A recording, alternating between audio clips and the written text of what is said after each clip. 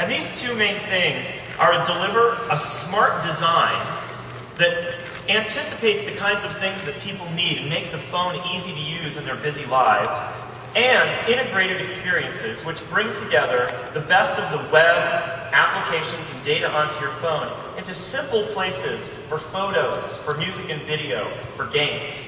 So what I have here, what you should be able to see there, I have a prototype hardware. I'm running just a recent daily build. We're sort of a friendly developer audience, and I know you want to see real current code, so that's what I have. All risks implied by that. And on the screen, what you should be seeing is both a camera shot of my phone and a video projected output. And I want to show you here, if I pan up this, you see that white dot on the other screen? That's the, oops, I didn't mean to navigate, we'll come back. That's an indicator that shows where my finger is being pressed. So you see, as I move up and down here, what you're seeing there is the video output from this phone. Okay, so eventually we're going to turn this camera off because it lets me pick up the phone and hold it in a more natural way. But rest assured, what you're seeing is actually coming from the phone. It's not an emulator, it's not a video, it's the display output from the phone device.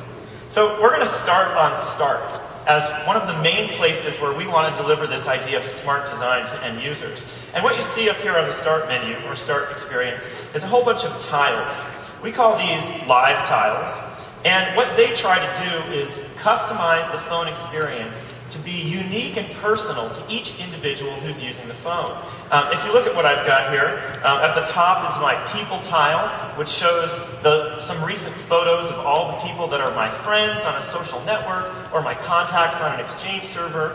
Down here, my Outlook is indicating that I've got 11 messages that are new since I last looked. The calendar tile is a double wide. Accidental tap there. The calendar tile is a double wide because for reading when your next appointment is or where it is, you want a lot more space, so it's glanceable and immediately available.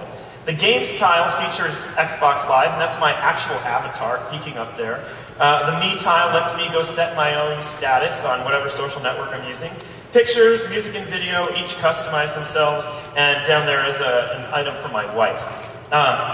Now what I want to do is actually customize the position and placement of these tiles. So what I can do is press and hold.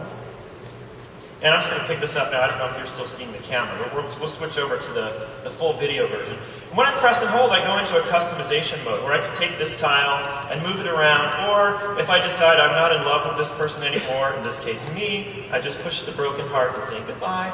And now that tile is gone. Because what I need to do, or I will get in trouble, is take my wife and move her up there into prime spot number 1, above the fold. Oh, my screen went, thank you. We occasionally have problems with the USB video connection, so those folks are yelling to let me know when it goes away. I will unplug and replug, and now it's back. Thank you. Good job. So I moved my wife into this position, and I'll just touch right here, and she'll pop into place. And now that gives you a sense of how simple it is to make the Start experience your own. And these tiles are dynamic, and the intention is to take advantage of some of the hardware specs that we're doing with our OEMs. Every Windows phone has 3 primary buttons on the front face: Start, Search, and Back. Our intent is that you can press Start and immediately see when your next appointment is. Immediately see whether your wife or BFF has updated their status information and so on. So I'm going to show you a couple of the built-in experiences here to give you a sense for how the user experience feels and flows. The first one I'm going to look at is email. And I've gone into email here, and at the top, the thing you see there is called a pivot.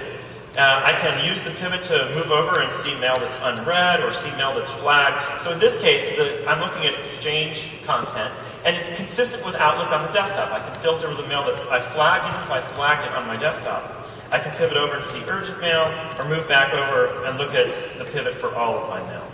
Now, the performance we think is quite good. I can scroll through a big list with lots of mail. You get the idea.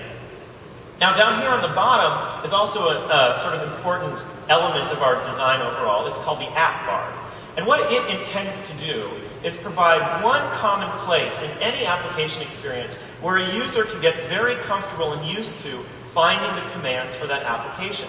And this is one of the ways that we've tried to really be smart about the design. We've looked at the design of a lot of different phones, and when there's a great deal of variation in where those commands are placed, we find that it takes users a